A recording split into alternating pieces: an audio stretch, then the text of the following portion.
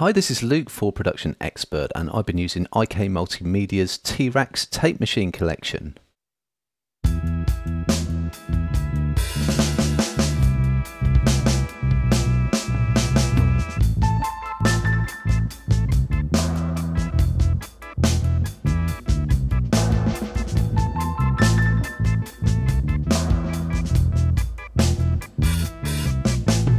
So in the collection you get 4 machines and 4 different tape formulations as well, so you've got a great combination to play with there.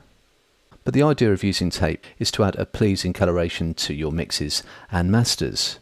In my mix I'm using the Tape Machine 80, which is based upon the Studer A880 Mark II, popular multi-track machine, and then on my master bus I've got the Tape Machine 440, which is based upon an Ampex unit from the 1960s. You can, of course, mix and match stuff up as you like. And I'll just play you without. So you can see that my subjective mix balance has changed a little bit as well, and that's due to what the tape is doing, which is a little bit of compression and a little bit of distortion as well. Switch those back in for you. So if I turn up the input, I'm driving my drums a little bit harder there, and I really like the way it folds over the bass drum there. If I show you the controls on the master recorder, then this is across my whole mix, so anything I do here will affect the whole thing. So if I turn this up, so some more obvious distortion there.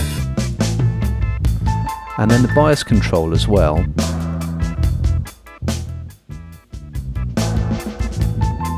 I'll just turn up the output so that you can hear that.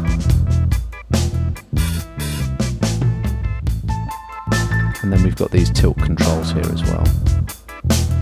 So noticeably brighter. We can thin things out by quite a lot as well, or thicken them up.